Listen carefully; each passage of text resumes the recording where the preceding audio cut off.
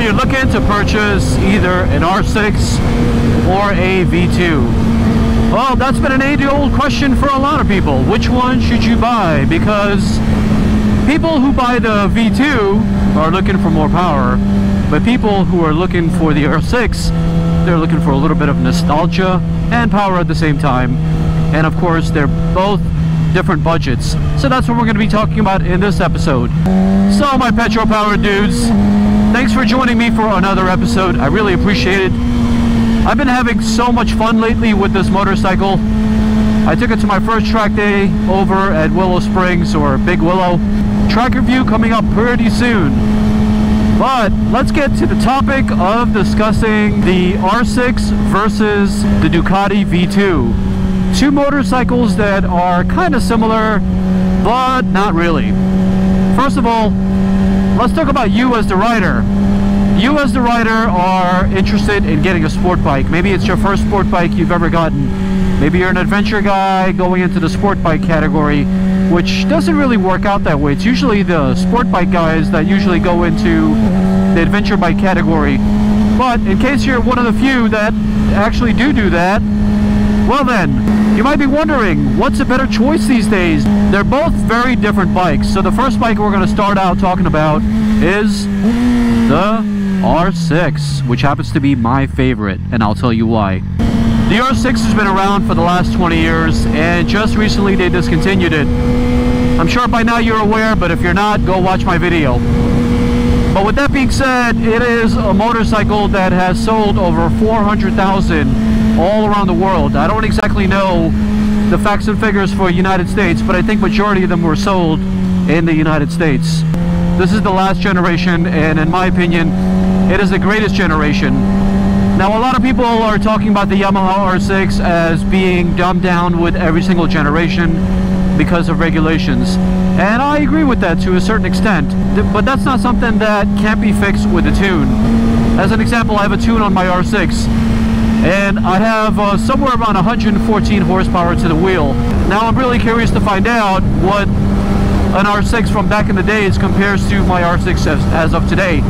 My R6 as of today has no flat spots and performs like an absolute dream, which I will talk about extensively in my road and track review coming up. And I think I'm going to release it this weekend. It's just a lot of edits to do, my boys. I would release it a lot sooner, but I've been contemplating on the best way to edit the video. I think I found a way, so good things take a little bit of time. So it'll be worth the wait, don't worry about it. But regardless, it's got 114 horsepower to the wheels at the moment, and the bike feels pretty powerful. So it's irrelevant what they talk about as far as the R6 becoming watered down, but with a $200 investment on your bike, you can get it exactly the way you want it, and it'll perform better than any stock R6 that exists out there. Other than that, the stock R6 does not come with a quick shifter, but it has the ability for quick up, just not quick down. But that's also a quick fix, because if you want to spend about $200, you can get yourself a quick up. But if you wanted to get quick up and down like I do, then that's going to cost you about $400 with the Translogic quick up and down shifter. Now, I also understand that there's a lot of different manufacturers out there selling quick shifters, but I chose to get it because it's the premium one out there, and it's the most tested, and a lot of race teams use it and trust it. So considering that I track a lot, and this bike is not only a street bike, but it's also a track bike for me, I went with the best out there, and I spent some good money on it. And as you can hear, it sounds amazing.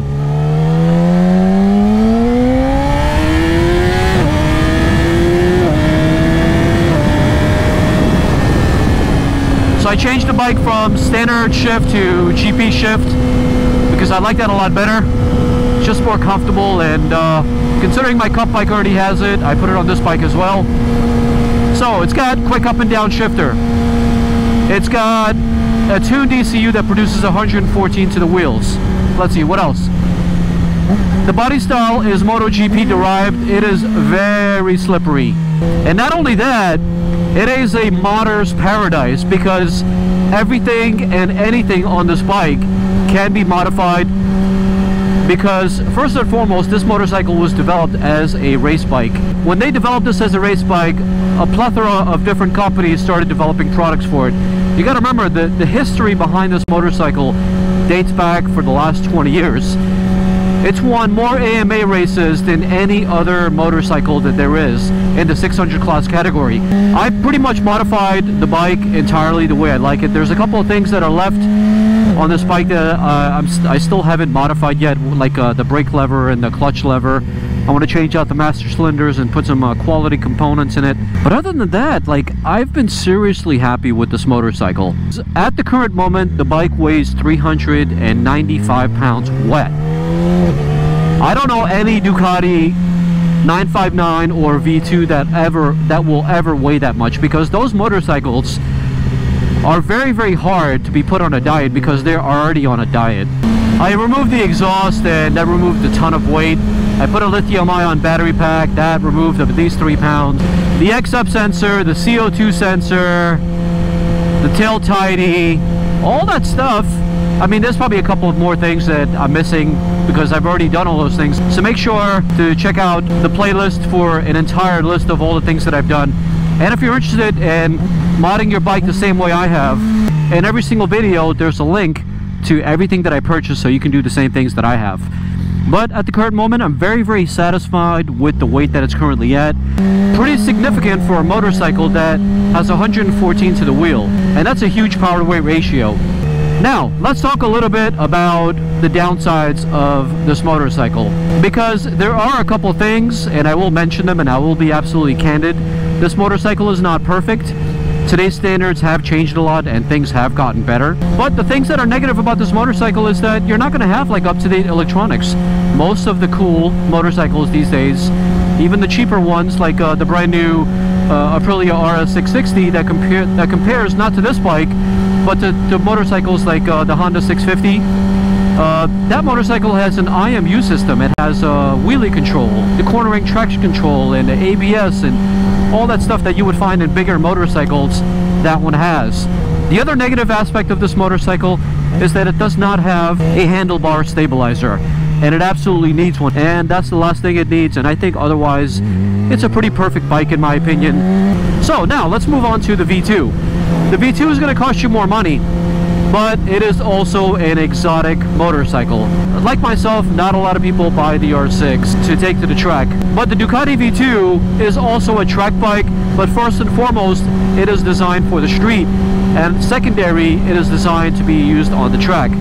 The Ducati V2 is the epitome of technology. It has MotoGP derived characteristics such as an IMU system that was developed for the Ducati V4S first, and then it was put onto the Ducati V2.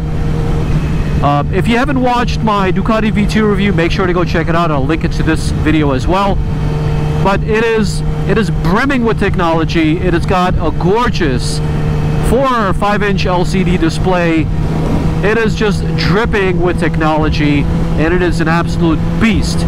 The motorcycle is going to be a lot more powerful than this, but tell me how much of that can you actually use on the street and get away using it. The V2 has some advanced electronics such as cornering ABS, cornering traction control, wheelie control. Everything that you hear about these days, that motorcycle has. And so as far as electronics are concerned, not only are they there to make you faster on the track, but they're also there to make you a safer rider on the street. Now, do I wish my R6 had those electronics? Absolutely. But is it something that I would trade this R6 for if the next version of the R6 came out with it? Absolutely not. I don't think it's a necessity. I think it's purely down to something that is an option for people to purchase because it sweetens the pot for them. More options equals more value. And for me, the R6 is already a great value, but when it comes to the V2, you're also getting a lot of motorcycle for the money. The V2 obviously is going to have more horsepower because that has 155. But I've also seen dyno results where it reaches around 130 to 135 to the wheel. So we're only talking about a 15 horsepower difference to the wheel.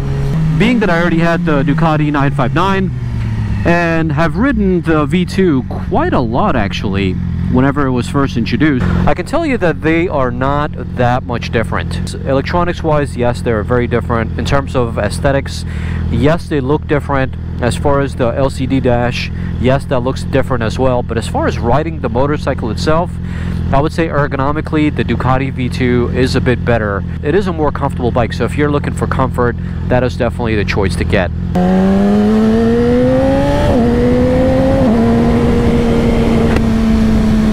Make no mistake, the Ducati V2 is definitely a superior motorcycle to this. But should you buy one? Well, we got to talk about a few things here. What's your criteria? Do you prefer something that revs very high, or are you quite comfortable and okay with something that revs to about 10-11,000 RPM? Do you want a high horsepower motorcycle, or are you content with something that produces about 114? Because the V2 is only about 15 more horsepower than this at the wheel. 15 or 20, give or take. Are you at all interested in getting the latest and the greatest electronics and gizmos? Because that can change your perspective as well between getting the V2 or getting the 959. And most importantly, do you have the budget to buy a V2? Because the V2 is a premium motorcycle with a premium price tag. It is not a cheap motorcycle. By the time you're finished pricing out the V2 with tax, license fees, registration, all that stuff, you're looking close to a $20,000 motorcycle. Meanwhile, you can get an R6 for probably half the price. If you're going to purchase an R6, obviously at this point it's going to be kind of hard. It may be hard or it may be not, depending on when you watch this video. If you're watching this video a couple of years down the line, you're probably going to have a hard time finding the 2020 model, because that's the last year it was made. But if you're watching it now and you're looking for an R6 now, there's a pretty good chance that you're going to be able to find a last year R6, depending on where you live in this world. But in the United States, there's a lot of dealerships that still have them. So let's just say, hypothetically speaking, that you really don't have a budget, and you know what? You can buy any bike you like. Fine, that's totally cool. So that's a good baseline to start out with.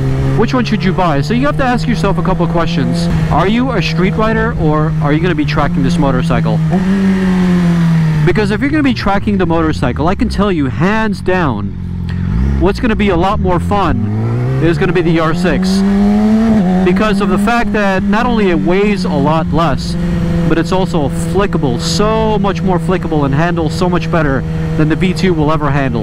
Wet weight on this motorcycle can be brought down with a couple $1,000s in mods to 395 pounds like I have, and you still wouldn't go over what you would pay for a V2. But if you're going to be riding this motorcycle primarily on the street, I gotta be honest with you, it's not really that comfortable of a motorcycle to ride day in and day out on the street. I really wouldn't suggest that. For that, I think both bikes are just wrong. You can buy a naked motorcycle and you would be totally fine and it would suit you perfectly. But a motorcycle such as the V2 or the R6, they were first and foremost designed for the track. And I really hope that in this video I said everything that I had to say. I have quite a lot of experience with both motorcycles, and I've been pretty candid about sharing with you my experiences and my opinions thus far. So now it's your turn. Do you agree with what I'm talking about? Do you agree with everything that I mentioned? And would you buy the R6 or would you buy the Ducati V2? Now it's your turn. Write down in the comment section down below and let me know what your favorite choice is. And do you agree or disagree with some of the comments that I've made? Do you think I'm biased by saying the things that I've said about the R6? Or do you think that I was being honest and candid? I would love to hear your perspective on it. I would like to hear what your opinions are. And if you were in the dilemma of choosing an R6 or a V2 or a 959 or something within that category, what were the reasons why you purchased the motorcycle you did? Alright guys, thank you so much for joining me for another episode. I hope you enjoyed that, and I hope it was informative for you, and I hope it helps you choose between purchasing a Yamaha R6 or a V2. The Yamaha R6 unfortunately is not going to be around with us anymore, but the V2 will. Unfortunately, these motorcycles have a short lifespan, and sooner or later the 2020s are going to be gone. So if you're in store for an R6, go grab one now before it's gone. Otherwise, the used market has plenty of them as I make this video.